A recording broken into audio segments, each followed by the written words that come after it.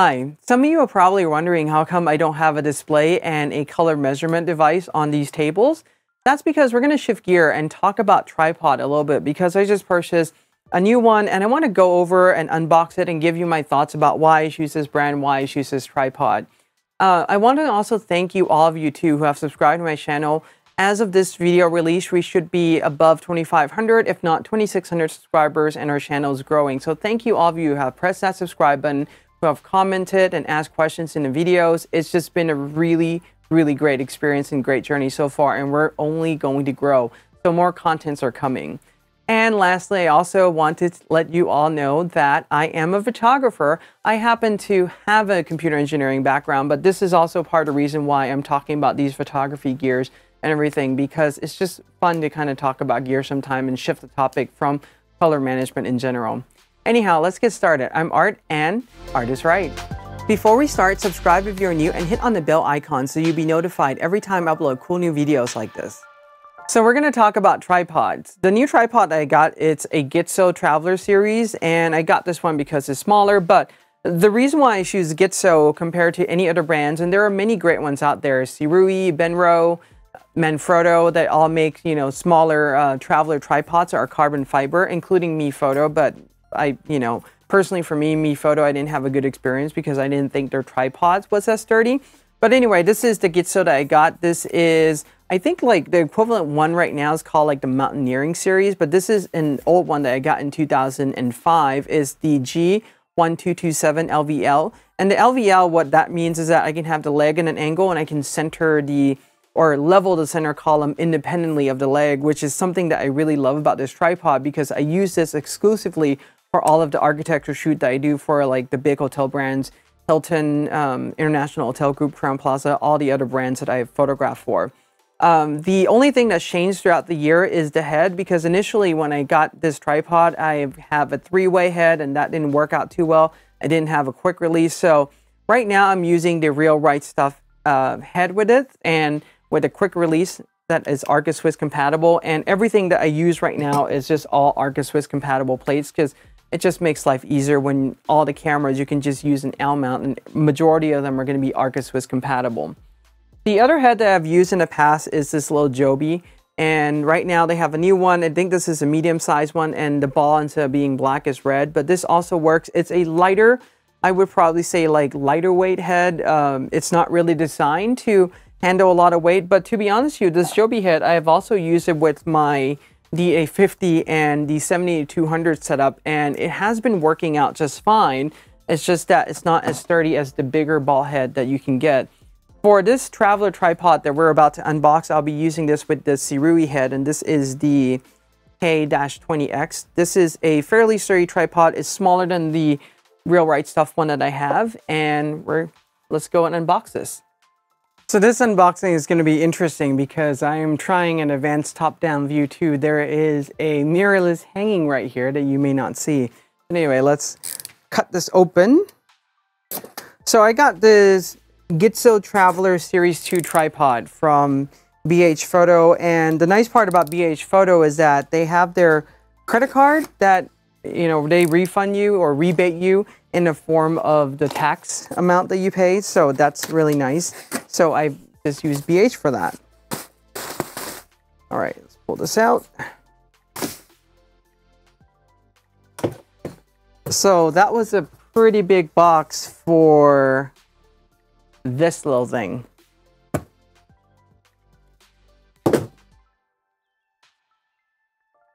Cool. This is a Traveller Tripod Series 2. It is a 4-section, and I've been wanting this for quite some time.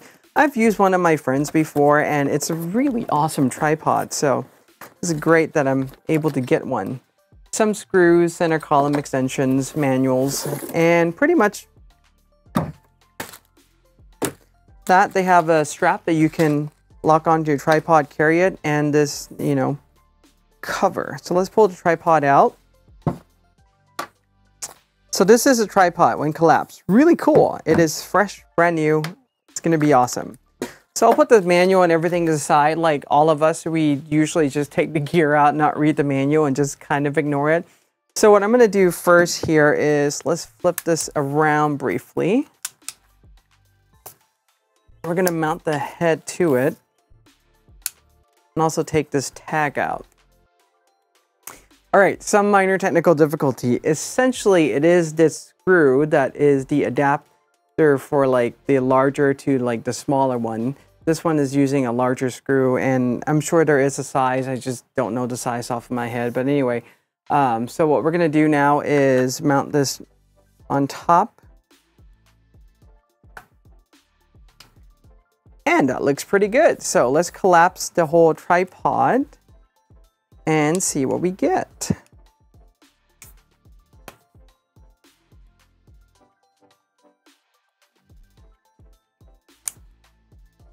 So this is now my 6X carbon fiber traveler tripod. Now, the reason why I want this is because it's small, it's fairly lightweight, and this is pretty much the size difference between two of them when folded. And you can see that there is a huge difference. So the reason why I wanted this traveler one is because I want this to fit in a small suitcase, so I don't constantly have to travel with this in a dedicated bag or put this in a 29-inch suitcase, which I have been doing, so I can carry my clothes with me too. But look at the size difference between these two. So this is just fantastic for me to just go out and use. And also there is a weight difference as well.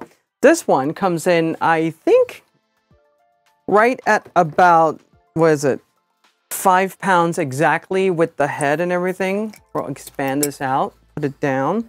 This one with the head, the Sirui head, which is a little bit heavier, I know.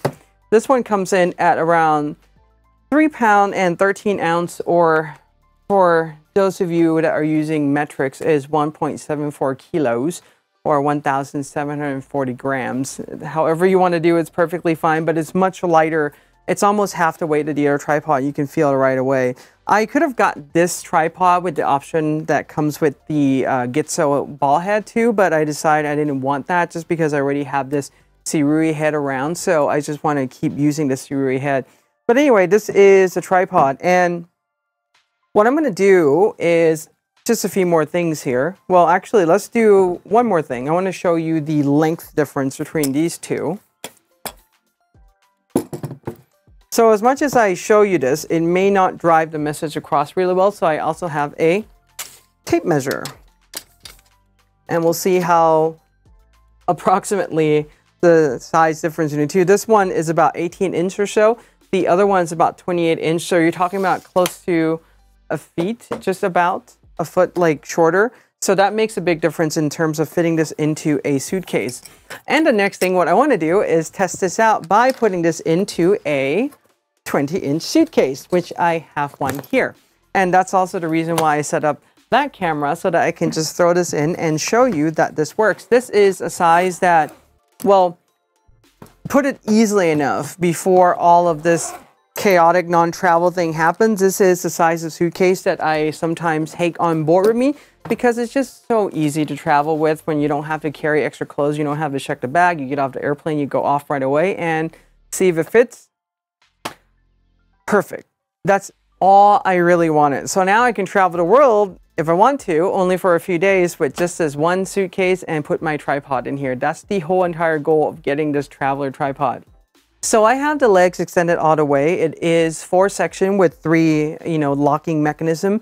And I'm about 6 feet tall. What I'm looking at right now is around 56 inches, or 58 inches up to the very top of the tripod plate here.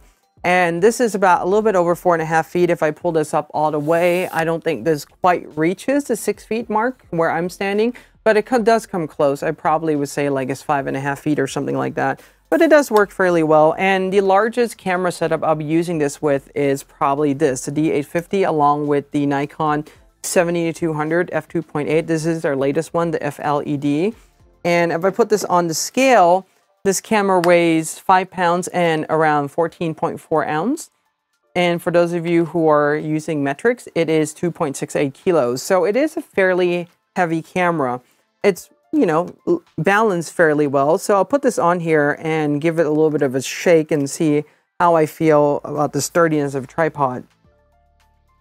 I am on a cushion foam floor right now. It does feel the cushion of the foam, but I think like it's sturdy enough, like I wouldn't necessarily mind putting this camera lens on there, but most of the time I use this tripod to capture landscape, which is normally going to be shot on a 24-70 or a 14 to 24 millimeter or something like that. So this won't even be a problem at all trying to carry the weight of those lenses, and most of the time I'll even set the tripod even lower. So obviously the last section may not even get used. But yeah, I think this is going to be a great tripod that fits into my travel needs whenever we can travel again, which I'm really looking forward to, just capturing the world once again. But right now I do a lot of macro photography in my backyard, and that's also fun too because I get to shoot amazing bugs. Anyhow, I hope you find this useful, entertaining, and if you have any questions about this, leave them in the comment section below. I hope this answered your question of why I choose Gitzo tripod and why I've actually chosen this one, because this is probably one of the more sturdier traveler tripod in the series that they have compared to the Series 0, Series 1. This is the Series 2, so anyway, this is the reason why I choose this. Give this video a like, subscribe if you're new, hit on the bell to be notified every time I upload cool new videos like this, and until next time, Art is right.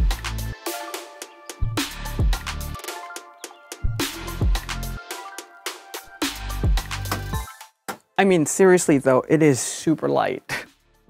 This, compared to this, it's like double the weight. This is so awesome. Anyhow. Yeah, I also have other tripods that I use in my studio too. This is for like the off take. So I have two Manfrotto. I have a really, really old Manfrotto that's aluminum leg, and I also have another newer aluminum Manfrotto too, which I think they work great, but I think the older aluminum is actually probably more sturdier than the newer aluminum. And normally I'll be filming these videos using this Gitzo one, but because I'm using this Gitzo in the demo, I really can't do that. Oh, and for those of you that are wondering about my overhead setup, it's really on a C-stand, and some of you may cringe about what I'm doing, but I'll show you anyway. So this is the camera for the overhead. I literally have a, I think this is called like a Nui or something, a Nui clamp, along with the Joby head and the C7 with the L bracket, along with the 24-70 f4. Hopefully this turns out good, so we'll see what happens with that. But let's unmount this, and anyway, hope you enjoyed this outtake also of my video. So yeah, I'll see you guys in the next video.